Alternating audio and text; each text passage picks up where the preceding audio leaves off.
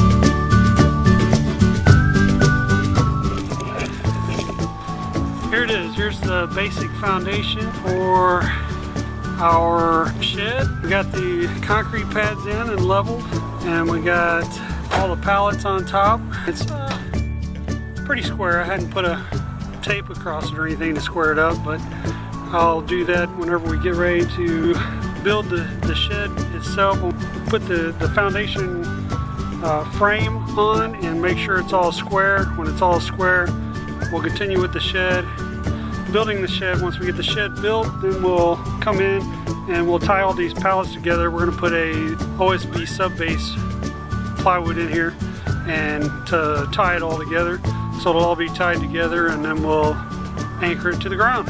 See you next time. Thanks for watching. If you like my videos, please subscribe and like and share, and yeah, thanks again. See you later.